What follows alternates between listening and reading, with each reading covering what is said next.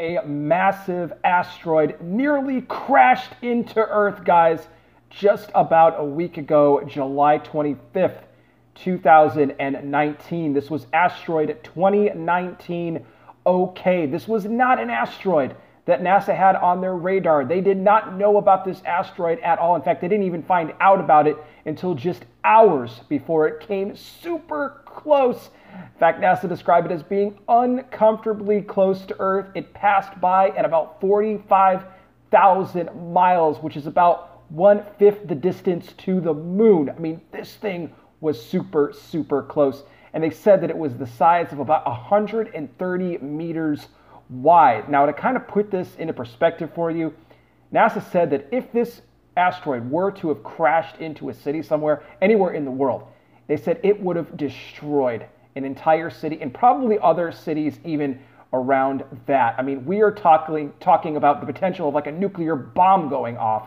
if this asteroid had connected with a city. But thank God it didn't. But they had no warning.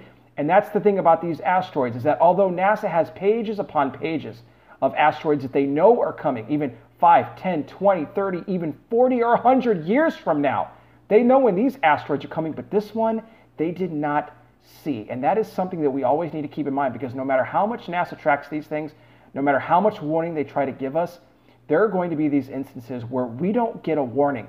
And next time it could be an asteroid even larger than this that could come even closer to Earth. Now remember what the Bible says. The Bible describes the major asteroid that's going to hit the Earth in the end days, and it's called Wormwood. It talks about the giant star falling from heaven. I can guarantee you that that is not going to be an asteroid that NASA is going to be able to stop. I mean, it's prophesied to happen in the Bible. So thank God we avoided this asteroid. But when is the massive one coming? Now, we don't know that. Only God does, but we need to remember to keep our heads up, keep looking to the skies, because Jesus said there would be signs in the sun, the moon, and in the stars.